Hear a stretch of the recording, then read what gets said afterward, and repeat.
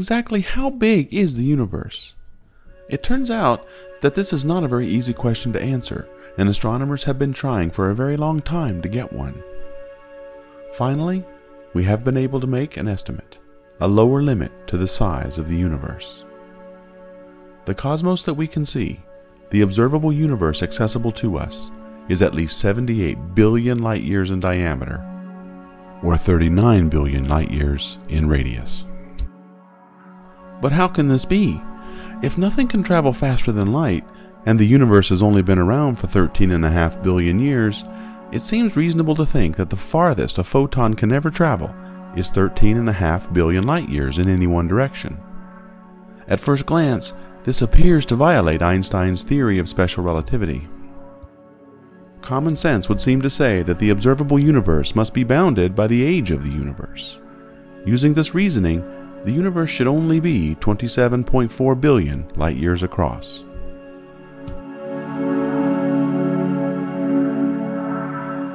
The reason this isn't the case is that we must take into account the expansion of space-time. We've recently discovered that new space-time is constantly being created. The universe is getting bigger, and this has been happening at varying rates for over 13 billion years. When light leaves a distant star or galaxy, its photons race out at a fixed speed, 300,000 meters per second, the speed of light. As it travels through space towards our detectors, the universe through which it travels is not standing still. New space-time is created as it travels, so when the photon actually arrives, the distance it has traversed has increased.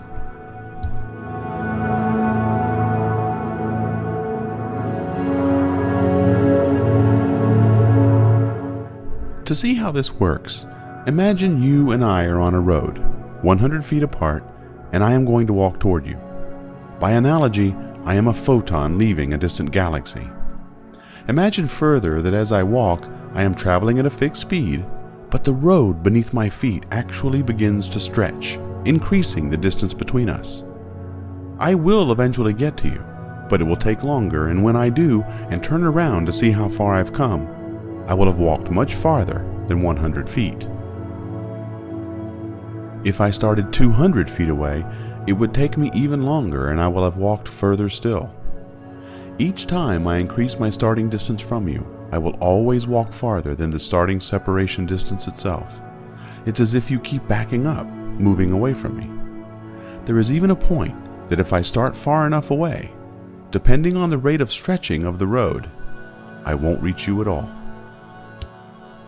The creation rate of new spacetime is not constrained by the special theory of relativity like a photon is. There is no speed limit for the expansion of the universe.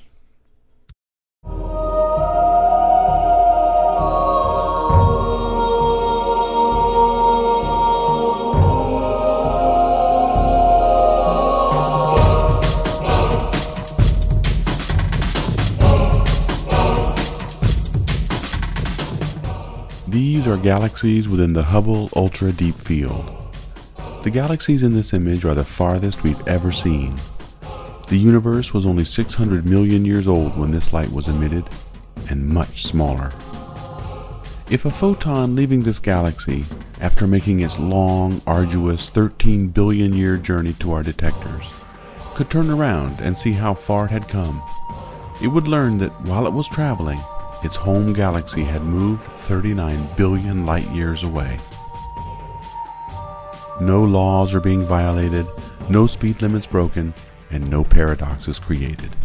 This photon was bound by Einstein, but expanding spacetime is not.